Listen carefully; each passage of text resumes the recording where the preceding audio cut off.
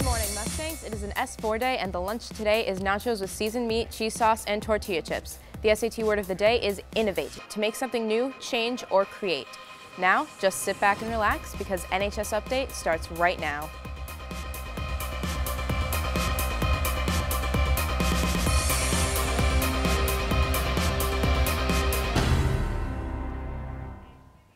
Welcome to the show. I'm Danny Sullivan. And I'm Sadie Krall. Attention seniors, the senior survey is now available online at norwoodyearbooklounge.com. Click on the Senior Survey tab at the top and answer the questions. Submissions end this Friday. There is also a list outside of room 355 of people who did not submit their senior portraits. Please notify Ms. Treelor if there has been an error. Also a reminder to reserve your copy of the yearbook by February 1st.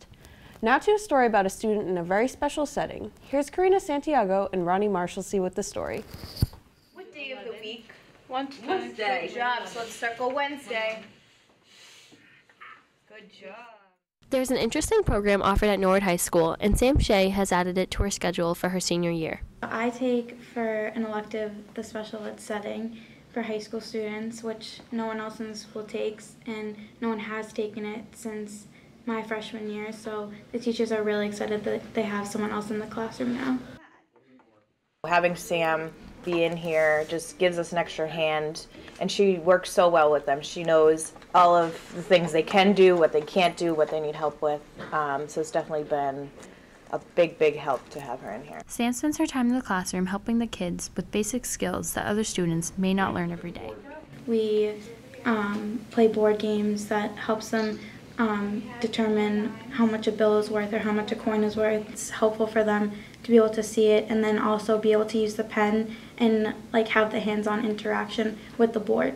Sam has realized while being in the classroom that high school students take advantage of their everyday privileges. The fact that we get to go to 6 periods a day with 6 different teachers and always be able to walk around and stuff like that, we definitely take for granted because they do the same schedule every day with the same teachers, and the simple tasks that we do every day, like getting dressed or opening your locker, some things that they struggle with that we don't even think twice about doing.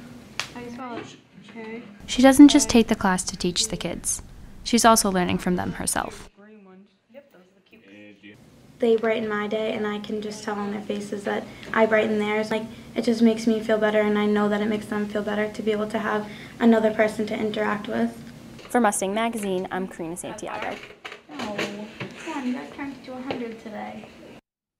Thanks, guys. Any student who received honor roll for the first term is entitled to a free admission pass to NHS basketball and wrestling events. Please stop by the athletic office. Attention National Honor Society inductees. The induction ceremony is today, January 14th at 4 p.m. in the auditorium. If you are being inducted into the society but cannot attend the ceremony, please see Mrs. Crimmings or Miss Newman today. Now here's Brian Curley with your sports update.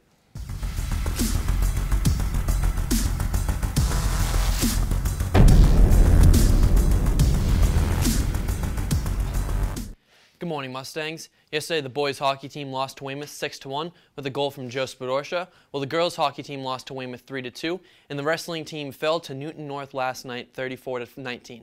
For games today, the boys and girls track teams have a meet against Milton at the Reggie Lewis Center at 4:30.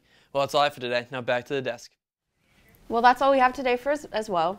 Be sure to check us out at mustang.media or hit us up on Facebook, Twitter, or Instagram. Have a great day, Mustangs.